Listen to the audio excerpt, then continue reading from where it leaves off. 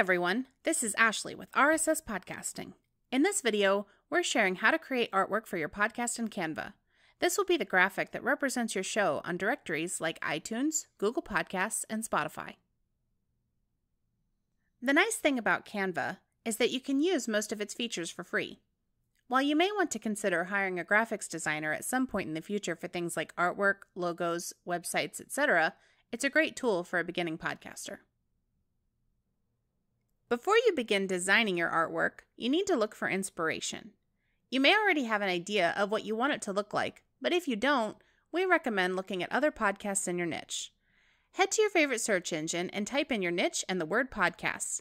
Then click Images in the search options, and you'll likely see several examples to help inspire you with the creation of your own design. Another option to find inspiration for your artwork is to look at the top shows in your niche on iTunes. Like you did with your favorite search engine, you'll just type your niche and podcast to reveal the images of the most popular shows. While we would never suggest copying someone else's artwork, there's no harm in using elements from other designs to influence your own. Once you've decided on a general look you're going for, head over to Canva and create an account. After that, click the button that says Create a Design. You'll want to add custom dimensions to ensure your art is big enough. Podcast artwork should be at least 1400 by 1400 pixels and a maximum of 3000 by 3000 pixels. After you've entered the dimensions, click Create New Design. Now, you can start adding elements like colors, fonts, and shapes. You may also decide you want to add a background image.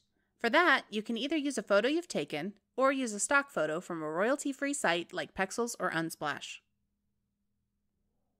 For our example, we're creating podcast art for the fictitious show Couch Potato Fitness. With just a few clicks, we can upload our image, add text, and manipulate colors and fonts until we're happy with the design.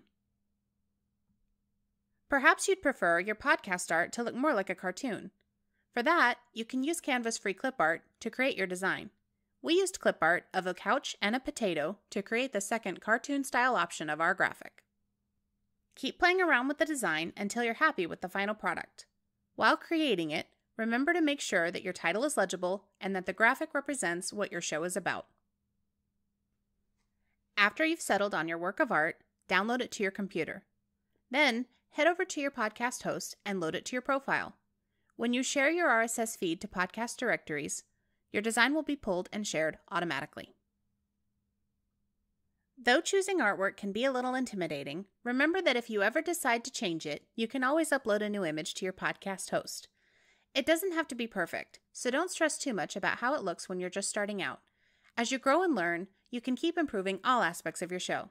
That's all for now. Thanks for watching.